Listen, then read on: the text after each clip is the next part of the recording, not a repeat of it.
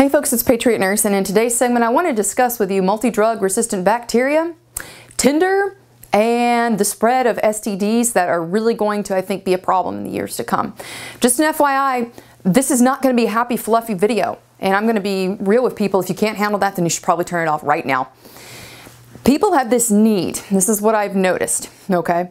People have this need for truth, like to be confronted with a problem, and then they want an immediate solution. What I'm going to tell you today is not fear-mongering. This is solid truth, but what I'm here to tell you is that nobody's got an answer for what I'm about to explain to you. There are two things right now that are on my mind and on my heart that I want to share with you. The first is the exponential increase, not linear, exponential increase in multi-drug resistant bacteria.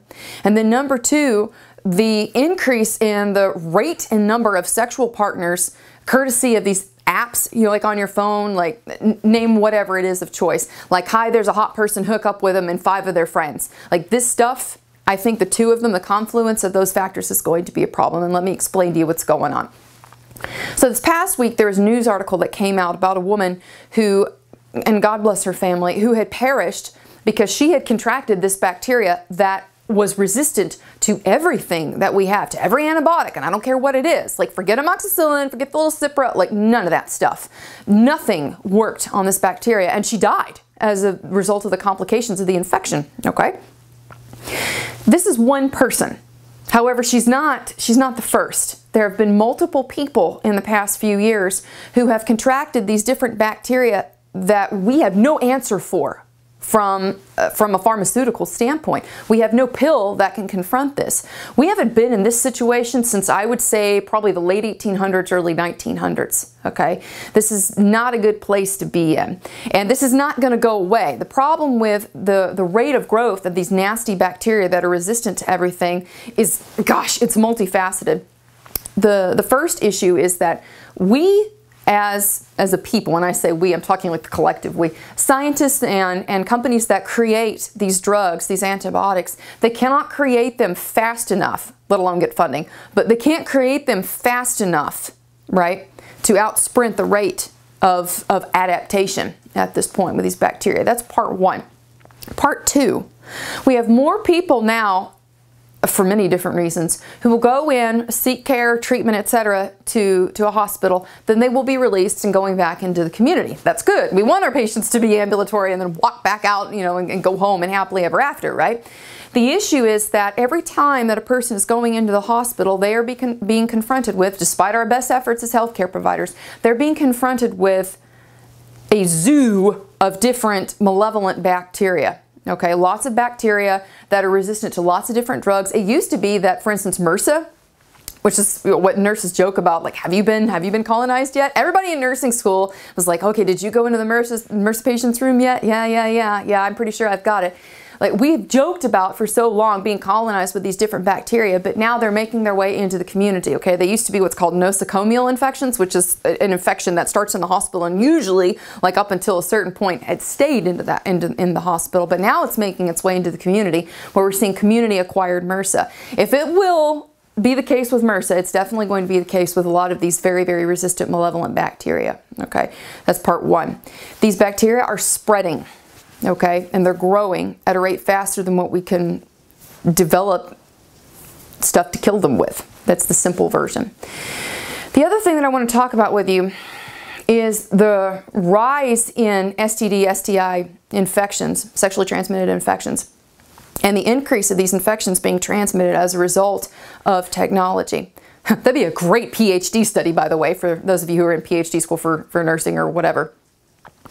Because of the rise in these different dating apps where you can essentially look up somebody, okay, they look hot, we have a meetup at 7 o'clock. There's another person, okay, they look hot. Like, I've never done this, okay? I'm just being an outside commentator as to what's going on with the culture. Thanks to these different dating apps, people can meet up and there's more opportunity than ever to spread bacteria and body fluids back and forth, back and forth. One of the things that I guess a lot of people don't understand is that the front of multi-drug resistant bacteria, that one of the fronts that's growing the fastest is the sexually transmitted disease bacteria, like chlamydia, gonorrhea, syphilis even. Yes, syphilis is making a comeback. And not just like your barnyard variety syphilis. I'm talking multi-drug resistant syphilis. And there are different communities that are experiencing an uptick in this, but the community that is most prevalent, at least from what I've seen, and you can check this yourself, is the men who have sex with men community. There are different diseases that spread in all across the sexual communities, I guess, if you want to put it that way. But even commenters about the gay community have noticed that there is a problem with the flippancy with which these diseases, the bacterial-borne diseases, are viewed. It has been up until this point, and it's not relegated, by the way, just to the MSM community. We're talking the entire sphere of the sexual humanity, of the sexual human. People have gotten very, very used to, okay, go hook up with whoever, you know, as long as it's not AIDS, it's good to go, right? We can just take a pill and it'll be cured. It's not going to be that way for much longer. It's not. And we've set ourselves up really, I think, with the change in morality. We've really set ourselves up to get shot in the foot as far as this goes. I am very concerned about it. At this point, people are like, oh, well, essential oils and this, that, and the other. Listen, like, you can do certain things with essential oils, but the problem, I think, at this point is that we are going to be facing down bacteria that are more vicious, more virulent, more nasty than they ever have been, because they've adapted to all of our best tricks. And actually, you know what it reminds me of? It reminds me of the movie The Incredibles, which, for those of you who have, you know, small children or love small children or just love animated films, will probably identify with. In The Incredibles, there's the evil villain, you know, and he had created this monster machine that had adapted based on all the supers, based on all the superheroes that it had killed. It had learned the best tricks from all the superheroes, and then, you know, it was going to, you know, take down, you know, the world or whatever, and Mr. Incredible has to stop it. But that's really what we have created. We have created this with our usage of antibiotics, especially the unnecessary usage of antibiotics. And I think we're going to be facing a day of reckoning. I don't know when that's going to be, but I'm not the only one saying this. I think the confluence of factors of the bacteria becoming more resistant in general, especially when it comes to sexually transmitted diseases, the rate of partners and the flippancy with which people view sexual encounters now, that's going to be a problem. But also the rate of individuals being admitted to hospital, contracting something, and then going back out into the community, and they may be completely asymptomatic. They may not show you anything. Like, healthcare providers will be looking at them, and we may not know that they've acquired something. They go back out in the community and they spread it, okay? These are going to be significant issues that we're going to be facing, and I don't have an answer for you. I wish I could say, oh gosh, you know, like, this is what you do. Listen, like, anybody who's going to give you an answer right now is being disingenuous, because this is something that we have not faced in a very, very, very long time. And it's probably going to get a lot worse before it gets better. But I just wanted to put this out there for you guys. It is something that I am concerned about. There's a lot of things, of course, I'm concerned about, but this one has just been weighing on me a little bit. And I wanted to make everyone aware of it. So I guess some practical things that you can do as best as possible. Don't go to a hospital if you don't need to. Isn't it amazing? And this is just a little bit of a stump speech for me.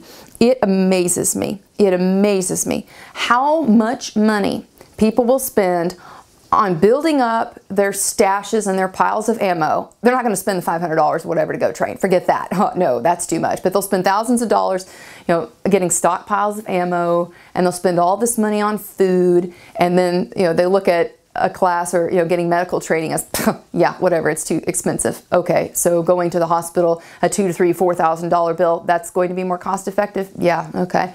You know, folks, if you could decrease the likelihood of going to the hospital and increase your ability to care for yourself and your family members at home, that's going to pay dividends, okay? So that's part one, getting medical training. Part two, just practicing good hygiene and eating well. You've got to eat well, and you've got to pay attention to your nutrition, especially your gut bugs, right? Your flora, your gut flora. It's where a lot of your immunity is situated in the body. But those are the things that I would really encourage you to do. It's going to be interesting. We're at a new point in history to see what's going to happen next. But that's what I have for you guys this week. I hope you enjoyed the video. People are like, oh my gosh, she's going to leave us that way. Yeah, I am. Yeah, I am, friends. I am.